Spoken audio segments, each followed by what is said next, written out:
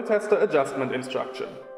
Firstly, I heat up my fryer and affirm that the sensor of the oil tester is completely cleaned.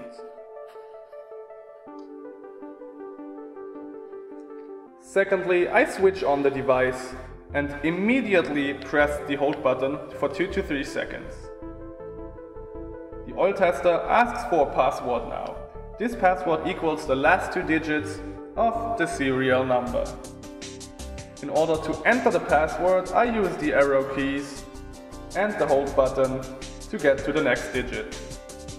By pressing the hold button, I get to the menu item Calibration, which is displayed on the lower left side.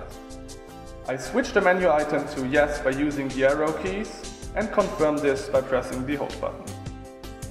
Now oil is displayed on the oil tester.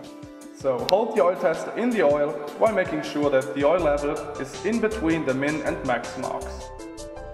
The display shines orange and the calibration can be started by pressing the hold button.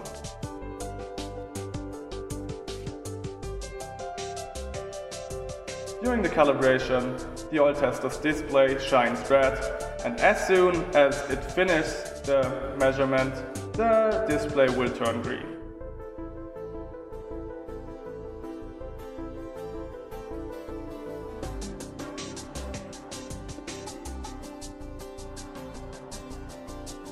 I can now use the arrow buttons to adjust the TPM value.